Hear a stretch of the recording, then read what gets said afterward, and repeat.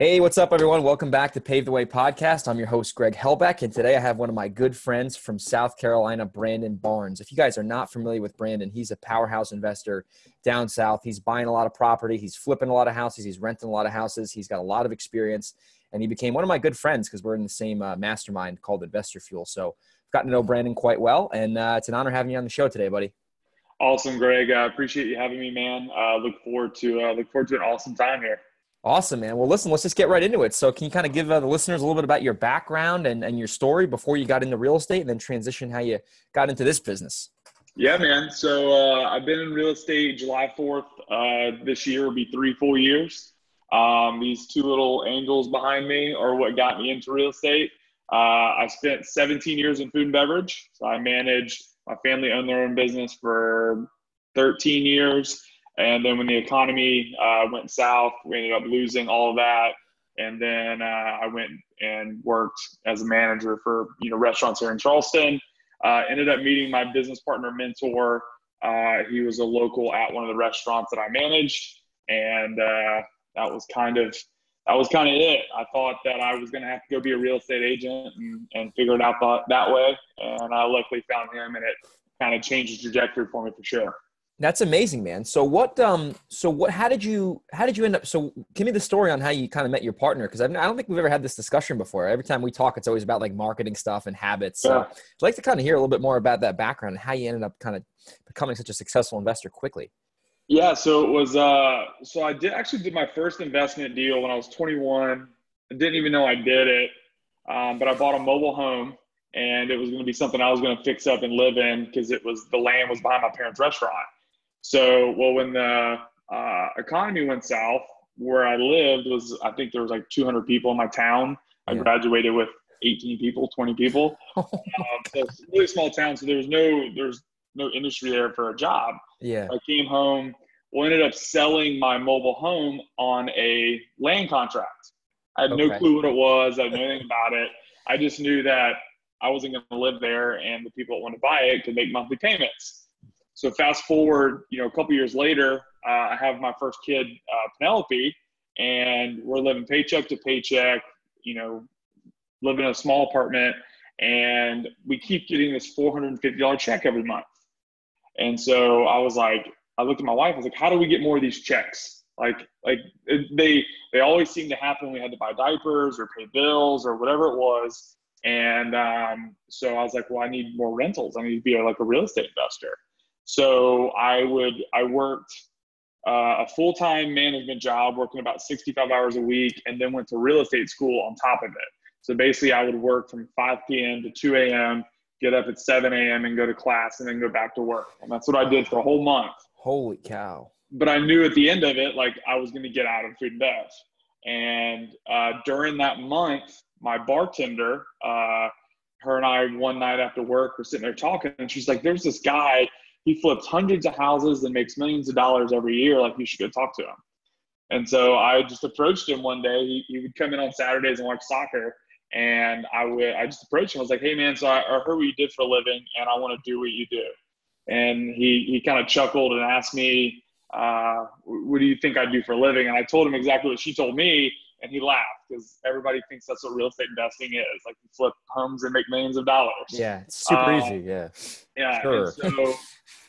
So he laughed, and we just kind of started to become friends, and he gave me the book, the traditional kind of starting book, Rich Dad Poor Dad. Yeah. I went home and read it in 2 days.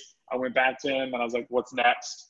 And then he gave me the one thing, and I read that book. I went back to him. I was like, what's next? And then I read Millionaire Real Estate Agent. And I went back. And so I read 3 books in a span of maybe 2 weeks. And I hadn't read a book in 10 years since my freshman year of college. Yeah. And he could tell I was serious.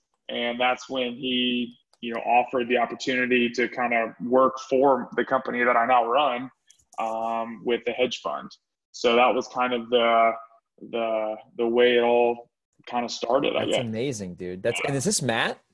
That's Matt. Yeah. This is Matt, because I know Matt. Okay, so this was Matt. Okay, because I remember I met him in Fort Worth, and I'm like, oh, that's your partner. Like I never connected the dots. Okay, so wow, that's a lot of good stuff you said there. So you're sick and tired of your job. You knew you wanted to get in this business for your family, right, and to have a bigger life and not have to worry about money. And man, that's a great story. I respect the hell out of that, and I love hearing stories like that. So let's kind of fast forward now. So you jumped in the business. Obviously, you're massively successful now. So what were you doing? Because, I actually first heard you, man. This is funny. I was listening to a Joe McCall podcast. This was like 2 years ago. And the title was like, this dude's flipping 30 houses a month. And I'm like, oh, yeah, let me see this. And I played it. And it was you and your partner talking about you're doing these hedge fund deals. And I was like, oh, my God, this guy's doing a lot of business. And I don't think you and I have ever discussed it. So I guess this is the first time. What the heck were you doing? How were you doing this? And just kind of give me the snapshot of your old business model, and then we'll transition into what you're doing today. And because you've pivoted a lot, in a good way. So what were you guys doing with this hedge fund thing? Because you guys at the time were doing like insanely high volume. You guys were doing hundreds and hundreds of deals a month or a year, 30 plus a month. Yeah. So basically what happened, so when I started in real estate, a hedge fund that my business partner was head of renovation for, was buying strictly on the MLS. They would kind of buy from a wholesaler here or there, but they didn't know how to. And so they bought all their deals from the MLS. Well, what I was brought in to do was to kind of like create an off-market arm for them. And so they said, here's my buy box. I'm going to buy every 3-bedroom, 1-bathroom over 1,000 square feet and this year built that fits this cap rate. Every one that you can find in these 17 cities, I'll buy.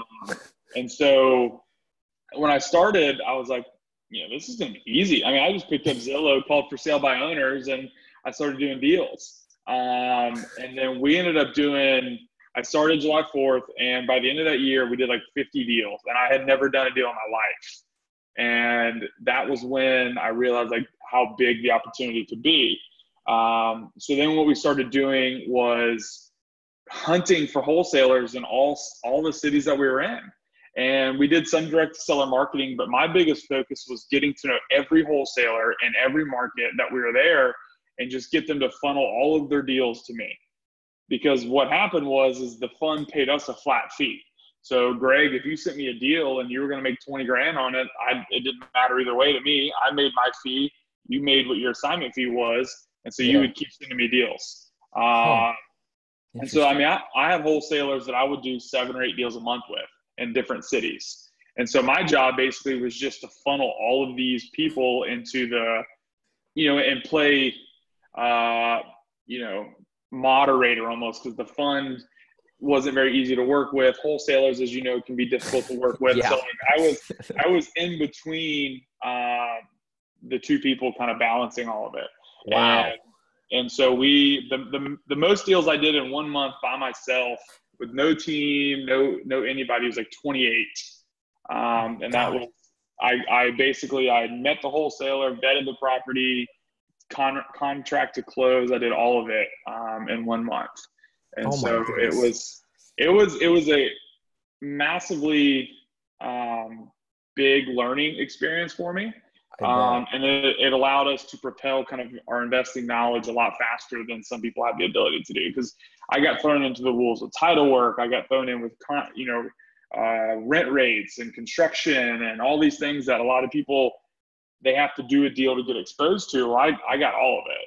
Yeah, you learn quickly, and you you hyper extended you hyper compressed that learning curve because of the action you guys were taking. So, what was if you think about it, 20 deals. I mean, if this was the month of February, you would have been doing a deal a day. Your best month, which is insane. Correct. I mean, that's a lot of moving parts. And so, what were some drawbacks? Because obviously, we'll talk about your business in a minute. Like today, your business. What were some drawbacks and things you didn't like about that hedge fund model? And then why did you decide to pivot to basically pivoting to the model that you're currently doing now? Like what made you realize like maybe we shouldn't be doing this? Like what were some of the issues that you were facing? Well, so what happened in the beginning was we were the exclusive off-market buyer for the fund.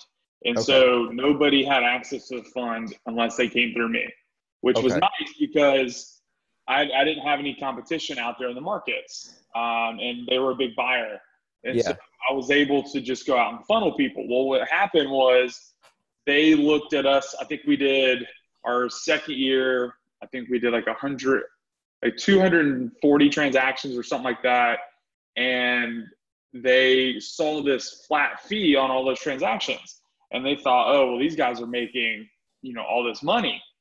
Well, they didn't think about the fact of the cost of, overhead, business, just like taxes, like all these things. They just looked at a number. And so what they did was they took away our exclusivity from the fund. And so then all of a sudden I had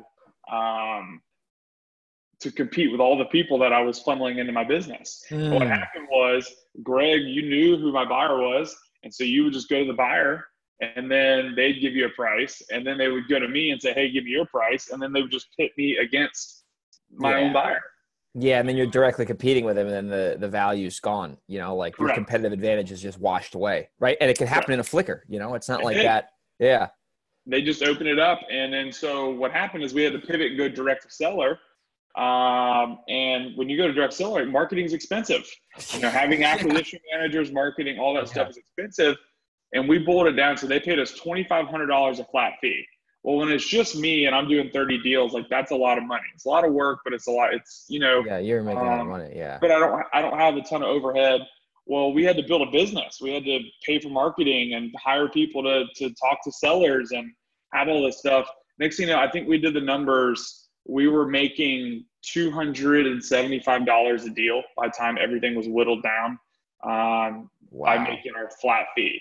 And so February of last year, it was at the Investor Fuel Mastermind. Yeah, I was there. We're talking about everything.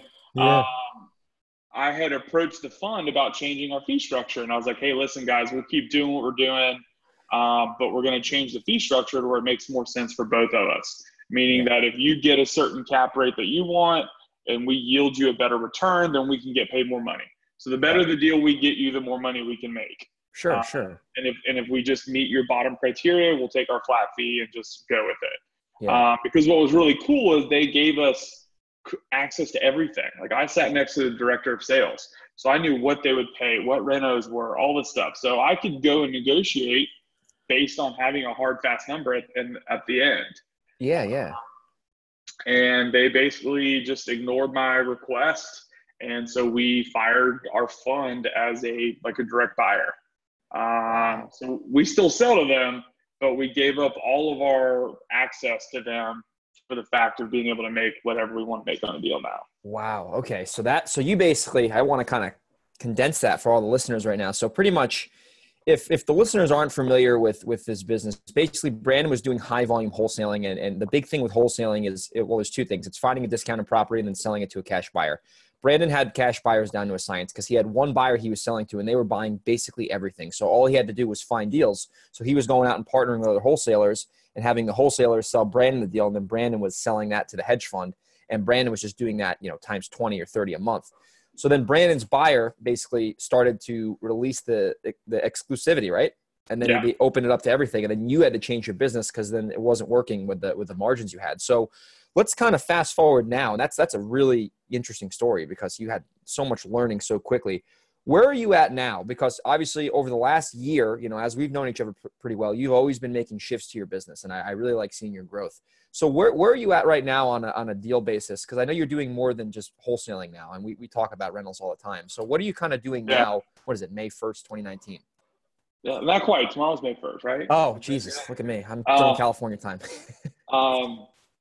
So when we let go of the fund, to be completely open, we almost went out of business because we didn't have our buyers list built out. We didn't have the things that you need to sustain an actual business. And that's why I encourage, when I go to masterminds and I hear somebody talking about having one big buyer, they're good to have, don't get me wrong, but you need to build out the rest of your business because if that one buyer pivots or changes, it could change your business. Yeah. You're not a business, you're just a commodity, or you work for that person. Can't remember what it said, but there's that quote: if so much of your business goes to one person, you're not your own business, you're an employee of theirs. I think Tom Kroll says you're a cash buyer employee or something like that. He has some phrase. I think it's pretty true and funny because I used to do that. but yeah, so it was a tough learning curve. we still ended up doing over 100 transactions last year. But we didn't really buy any rentals. We just wholesaled everything.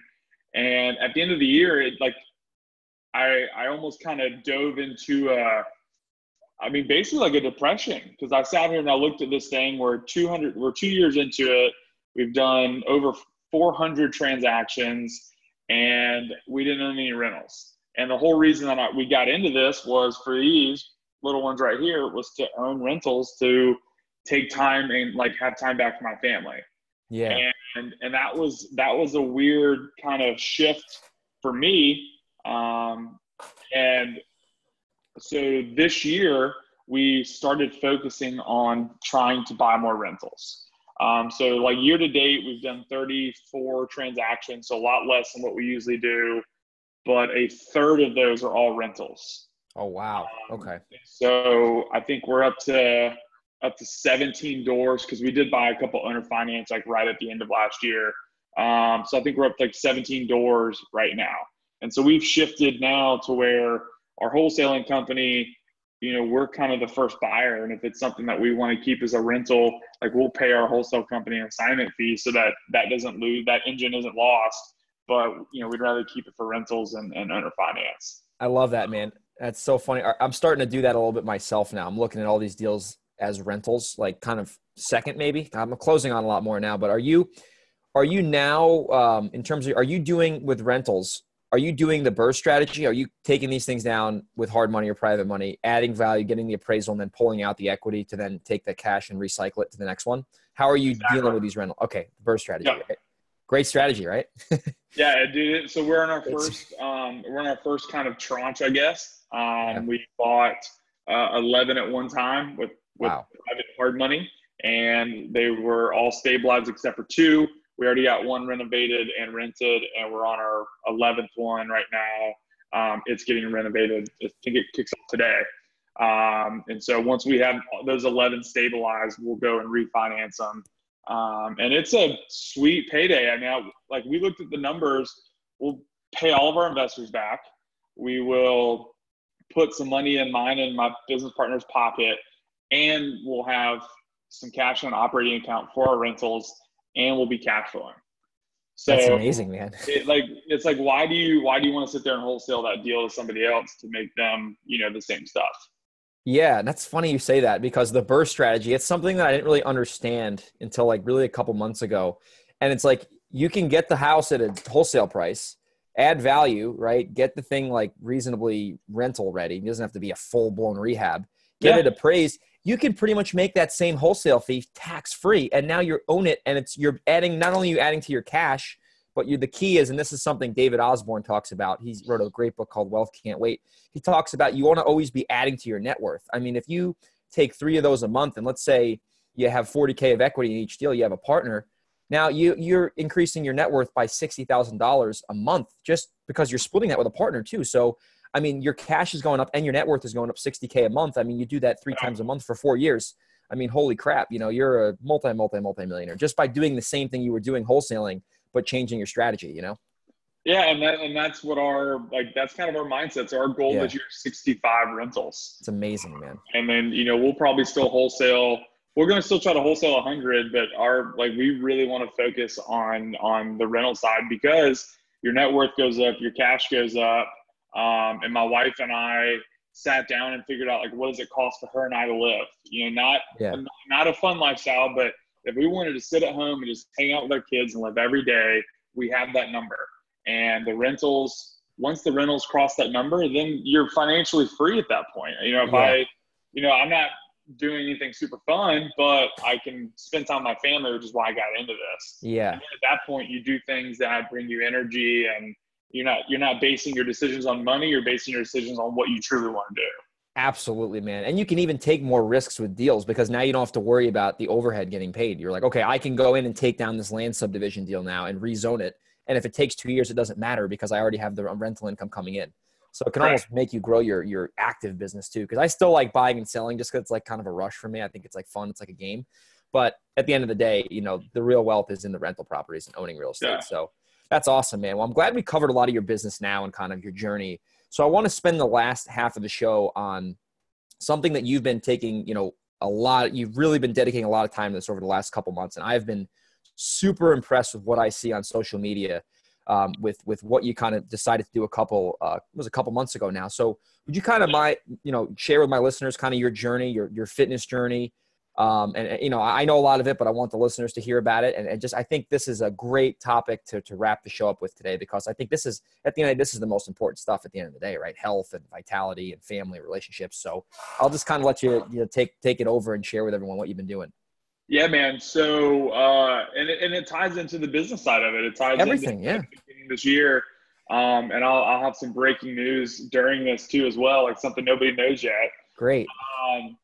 But basically kind of that moment in the beginning of this year when I kind of fell into that depression kind of piece where I didn't feel like I was living my why. I didn't feel like I was doing what I set out to do. And it wasn't to buy 65 rentals immediately, but it was at least start trying to buy rentals. Yeah. And I wasn't even putting in the effort to do that. And so for basically January and February, I was in this like dark place. My team noticed it, my family, people at Investor Fuel. Like I felt like crap, and I didn't know why. I couldn't get out of it. And March, I went to another mastermind I'm part of, CG, and I talked with a guy, Billy Ross. Good dude.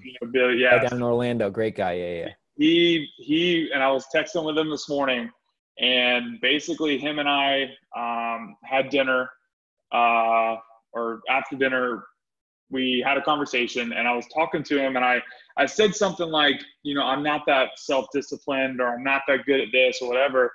And he's like, you're right, because you just said it. He's like, if you say it, then you're it, period. Like, it doesn't matter what you want to be or where it is. And him and I kind of continued that conversation, and he challenged me to do the 75 hard with him. Yeah. And I battled weight. I battled all that my whole life. And basically, he was like, hey, this is what we're going to do.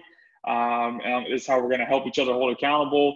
And so on March 25th, so it's been 6 weeks, March 25th, I posted my Facebook post, and it was me and my weight and kind of the challenges and my thoughts on my food addiction and things like that. And then basically I just kind of captured the entire journey on social media over the last 6 weeks. As of this morning, I finally broke the 300-pound barrier. That's amazing, brother. 299.4. So I've lost 21 pounds in 6 weeks. Oh my goodness. But I've done it the right way. Like I'm not starving myself. I'm not dehydrating myself. I'm not, I'm just doing the things that are, a normal person should do. And I'm doing them at I'm added fuel to the fire that I needed. But with that, like going upon, with the health piece, I'm starting to focus on my mindset and my family. Like, I was the first person that would get up at 5 a.m. and go to work, and then I'd come home till 8 or 9 o'clock at night, and my kids would be asleep. And I didn't, when they were young, they didn't really notice it. But now my 3-year-old, even if I go to the gym, she's like, Daddy's gone again. And like, I hear it. And so I had to start paying attention, like, how can I focus on my time? How can I focus on my family? And if I'm not healthy, if I'm not in a good place, I'm not going to be here for them, 30 years from now, 40 years from now. And so that's kind of been the big piece for me. And so I've started focusing on affirmations. I take a cold shower, 4 a.m. That's it, man. Love it. It has been, I was posting somewhere on Facebook yesterday. It has been the biggest game changer for me in my life. I don't wash my body. The shower is strictly for like my mindset. And I go in there, so I get up at 4. By 4:02, I am in the shower. And I tell myself my positive affirmations. I yell them out. My wife, first couple times that she heard it, she thought something was wrong, and then now she's used to it.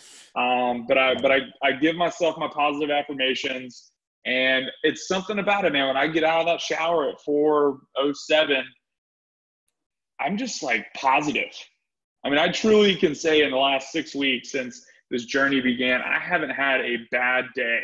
There have been bad moments and there have been tough times, but my day has not been bad. And it's been unbelievable. That's amazing, man. And I'm so happy we're talking about this now, because the real estate stuff is great, right? But at the end of the day, this is the stuff that matters. This stuff will get you the real estate stuff, the habits, the disciplines, the consistency. That will get you the real estate stuff, right? And man, this is awesome. So what are you doing the 75 hard? I certainly know about it, but what are you doing on a daily basis? So maybe the listeners can take what you're doing right now and implement that, because it's definitely not easy, the 75 hard.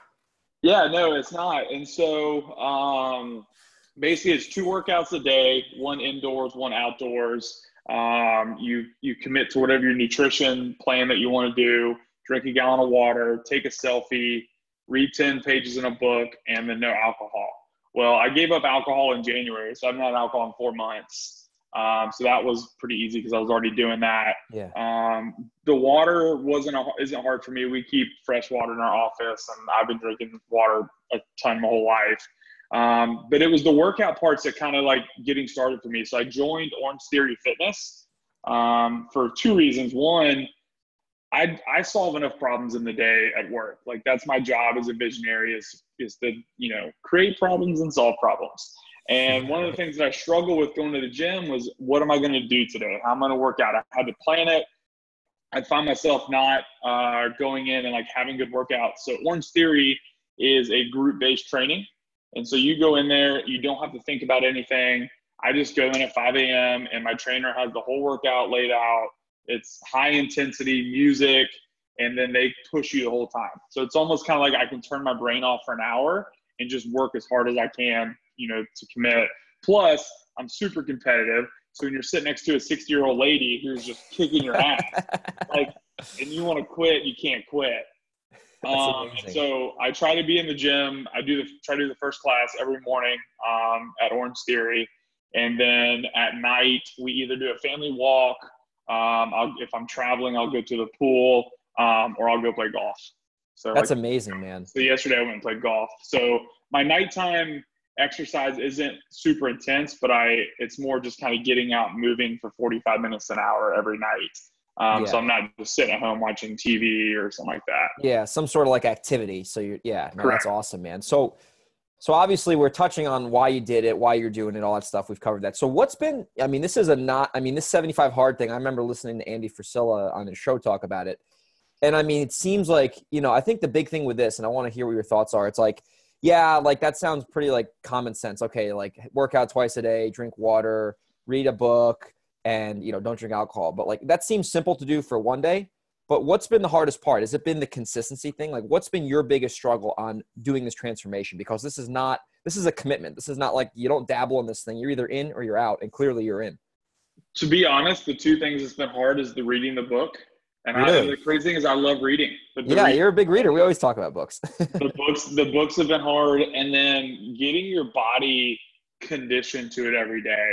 Like, I'm really sore right now. Like I didn't go to the gym this morning because my trainer wanted to work on some stuff this afternoon. So luckily, like, my body's getting an extra break.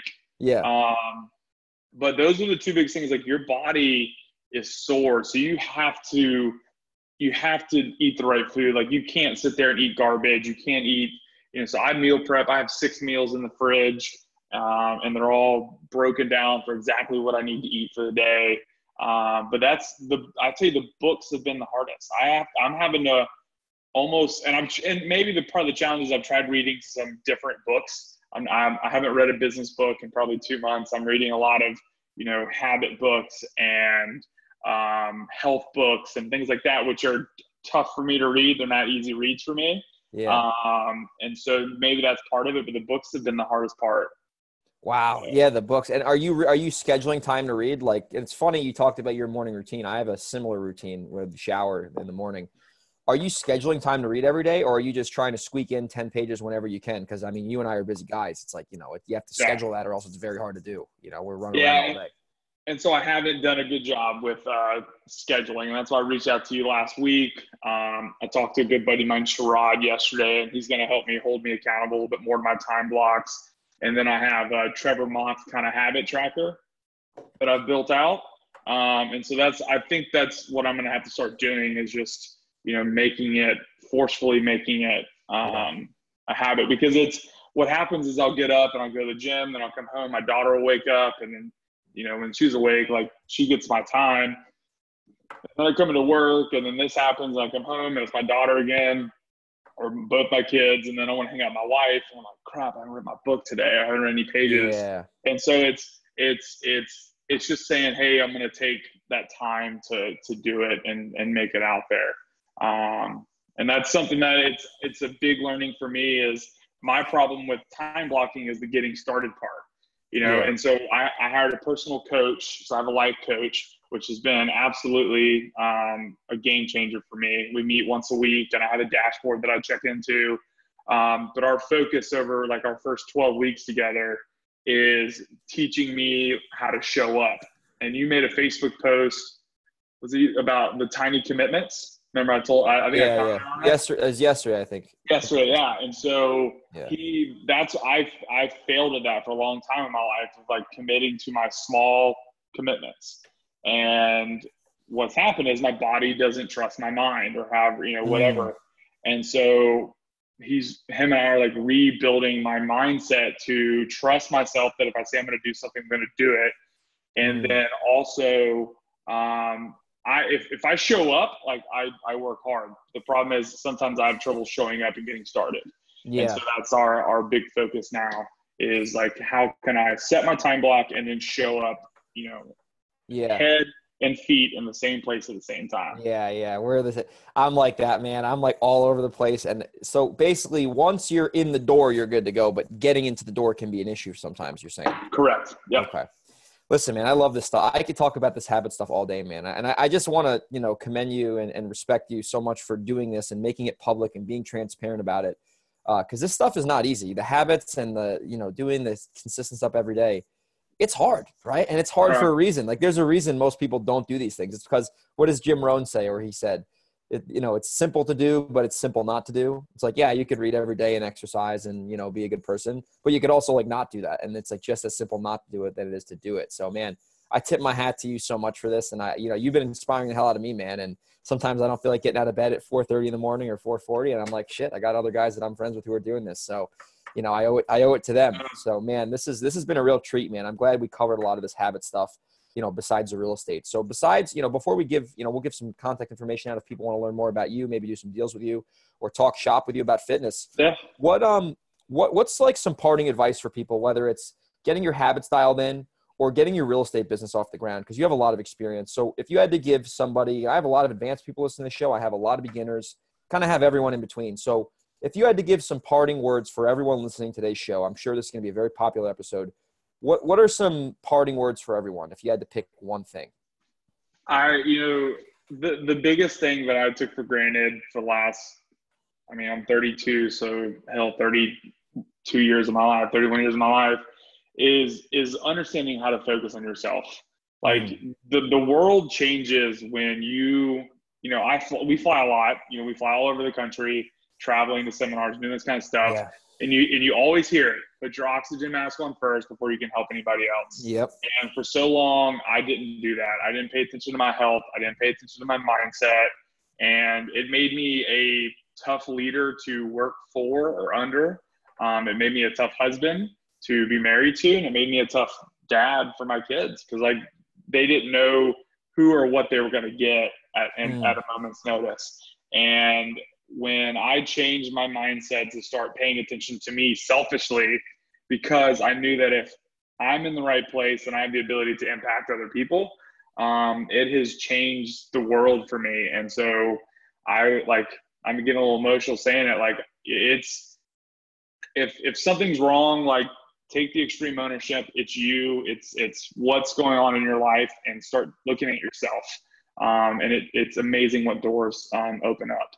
I love it, man. I love that share right there, man. That's so powerful stuff. What do they say? Success is an inside out job, right? And you see it in the books, and it's one thing to read it, but it's another thing to live it, man. And you're certainly living it. And I'm very freaking proud of you, brother. I'm happy to call you my friend, and any way I can help you, man, any way I can help you, let me know, because I love what you're doing. I love what you got going on. So if people wanted to find out more information about you, Brandon, what's the best way for people to get in touch with you or your company? Yeah, man. So for me personally, anything on social media, I'm at Bbarnesrei. So Facebook, Twitter, Instagram, YouTube. I do have a blog, but it's kind of on the back burner, so I won't send anybody there because you'll just read the same blog over and over again. And then the name of our company is Home Buyers Network.